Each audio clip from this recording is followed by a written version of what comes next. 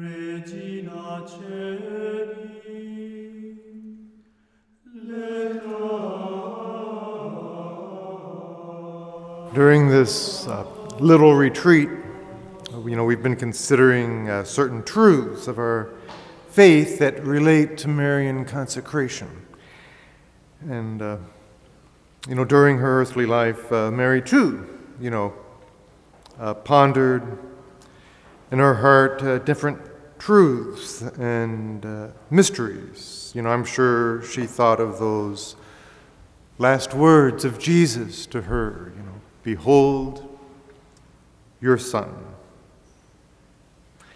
And, like Mary, we need to walk by faith, by pondering in our hearts our Lord's words to St. John, behold your mother. Now, because Mary's maternal mediation is so central to a proper understanding of Marian consecration, we're going to spend some time making a little retreat within a retreat. And we'll do this by, peering in on Mary's retreat, those mysteries that she pondered, especially relating to her spiritual motherhood.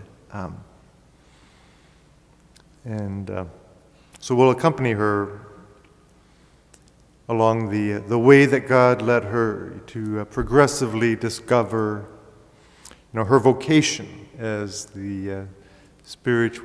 our spiritual mother and mediatrix. In some sense, Mary's retreat begins even before the Annunciation.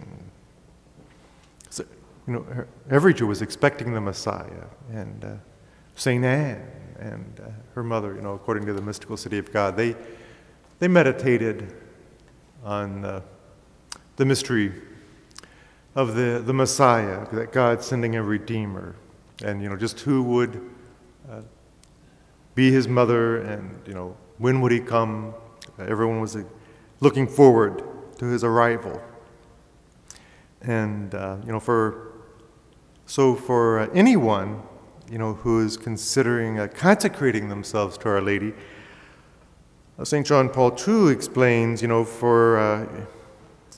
for it must be recognized that before anyone else, it was God himself, the Eternal Father, who entrusted himself to the Virgin of Nazareth, giving her his own Son in the mystery of the Incarnation. And we know Mary surely marveled at this act of humility on God's part. And Mary had many other things to ponder during her preparation to be ever more completely our mother in the order of grace. Take, for example, the passage in the Gospel of St. Mark, where Mary and Jesus' cousins are outside, wanting to see Jesus. And Jesus responds, by asking, "Who are my mother and my brethren?" And he tells those around that whoever does the will of God is my brother and my sister and my mother. In giving this response, Jesus wasn't being a bad son. He was being exactly the kind of son that his father wanted him to be. And at the same time, he's preparing his mother for who he wanted her to be. He was revealing to her the new filial bond, of the kingdom that goes beyond the bonds of flesh. In other words, he was pointing out the primacy of the Spirit to the flesh, the primacy of the supernatural fatherhood of God to the natural fatherhood, or the motherhood, of man. And it's likely that Mary immediately grasped some of what Jesus was trying to teach her. After all, for years she had pondered in her heart, another strange response of Jesus, the one that he gave when he was found in the temple after 3 days of sorrowful searching. Did you not know that I had to be about my Father's business? In the words that we read earlier about,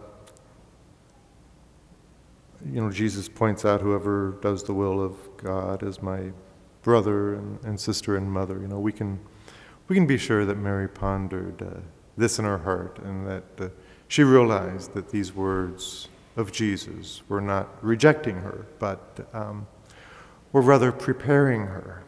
And St. John Paul II reminds us in his encyclical letter, Mother of the Redeemer, as the messianic mission of her son grew clearer to her eyes and spirit, Mary herself, as a mother, became ever more open to that new dimension of motherhood, which was to constitute her part beside her son. Had she not said from the very beginning, "Behold, I am the handmaid of the Lord. Let it be done to me according to your word"? Through faith, Mary continued to hear and to ponder that word. Thus, in a sense, Mary, as mother, became the first disciple of her son, the first to whom he seemed to say, "Follow me." And what a joy that it must have been for Jesus to have one disciple who fully understood him. What a consolation to his heart to find such attentiveness to his word. Bishop Sheen said in one of his conferences that God has two images of us. The image of who he wants us to be. Like if we would cooperate with all the graces that he's given us, he has that image of who he would like us to be. And then he has the image of who we are. But with Mary, there was only one image.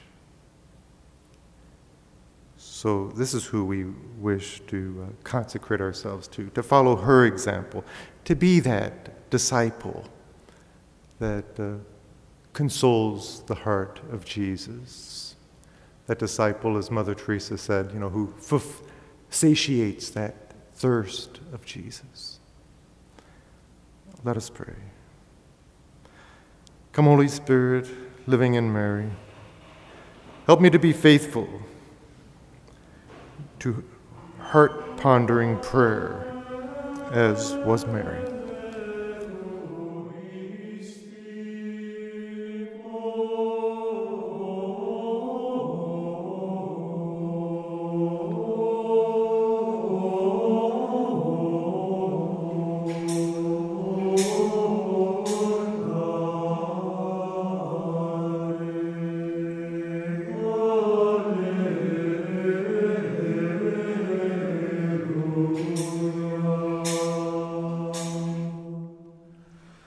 Resurrexit sicut dixit